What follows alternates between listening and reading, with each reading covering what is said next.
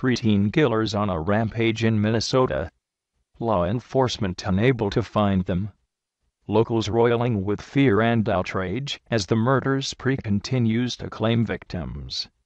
No doubt about it, Minnesota authorities are furiously engaged in the pursuit of unpredictable killers, both officers and citizens enraged by the bold crimes, everything pointing to a bad ending for Jimmy Sharp, Becky Welsh, and Tom McCall. The only calm voice in the middle of chaos is Bureau of Criminal Apprehension Agent Virgil Flowers, who liaisons with notoriously hardcore Sheriff Louis Duke of Bexar County, where the parents of the killers live. Virgil wants to keep the young miscreants alive, working concurrently on a murder theory that triggers another, more complicated investigation dependent on the collaboration of the most impulsive of the youths, Jimmy Sharp. Jimmy's homicidal impulses are enthusiastically applauded by girlfriend Becky Welsh, Tom McCall, a participant in the trio by convenience, dragged into the drama by the lovers.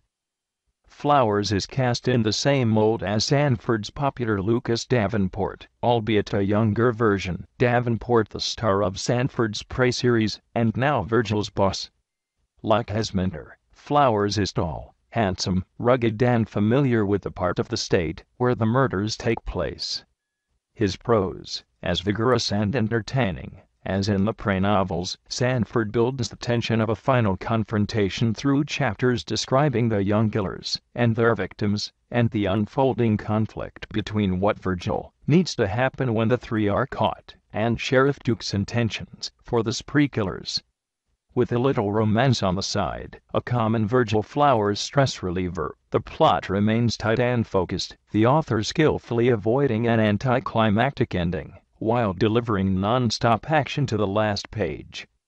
Written with the same energy and imagination of his early novels, Sanford has a surfeit of material for future installments, the BCA lawman following the large footsteps of his storied supervisor, embellishing the thriller with his own skill set and idiosyncratic behavior,